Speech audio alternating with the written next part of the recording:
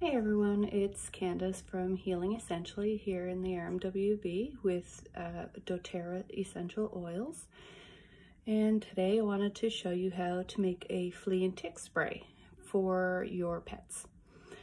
I don't know how many of you are like me. I prefer not to put chemicals on my animal. That's just a personal preference.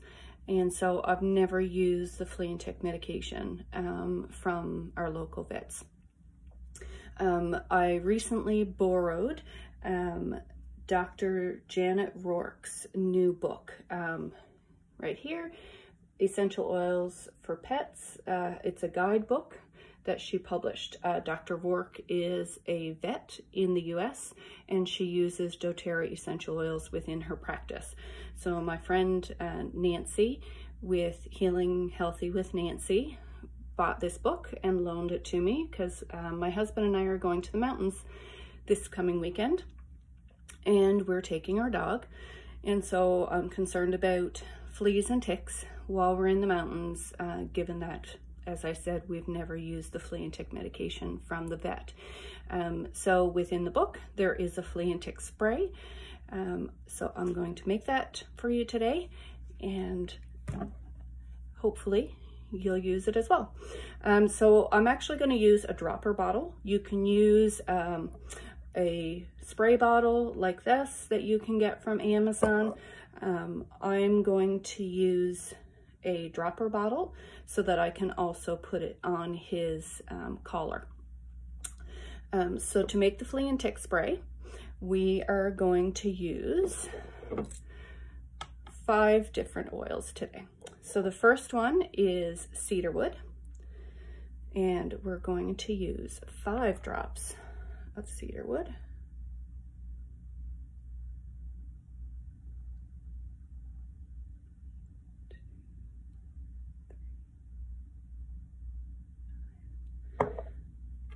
Go. And the next one is lavender. So we're going to use 4 drops of lavender.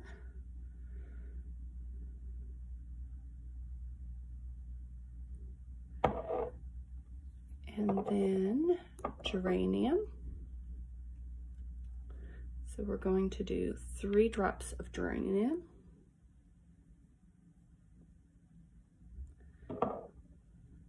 And then we are going to use lemongrass.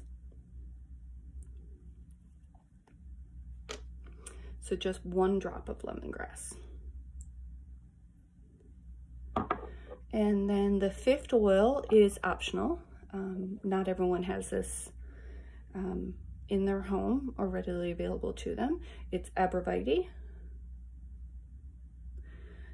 This is a 5 ml bottle. So we're going to do 2 drops of arborvitae.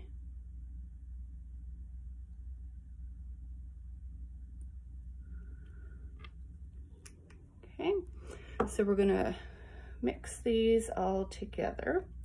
Now, the recipe does call for aloe vera juice or distilled water. I don't have aloe vera juice right now. I have it ordered from Amazon. And when looking at the different options, another option that you can use instead of aloe vera juice is witch hazel. So I always have witch hazel. I get this one from Amazon as well. I've had it for quite some time. The one thing that you do want to make sure though is that it's alcohol-free witch hazel, which this one is, and it's unscented. And this one does actually have aloe vera in it as well. When you're using any products with your doTERRA essential oils, you want to make sure that they are 100% pure as well. And Thayer's witch hazel is 100% pure. It's just pure water with organic aloe vera and certified organic witch hazel, and then citric acid. So 100% pure. So I am going to add witch hazel to this.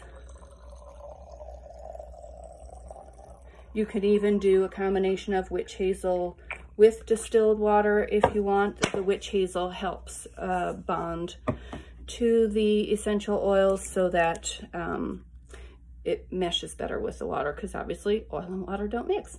So then I'm just going to shake this up, and there you go. There's the flea and tick spray or drops to use on our dog this weekend. Have a good weekend, everybody.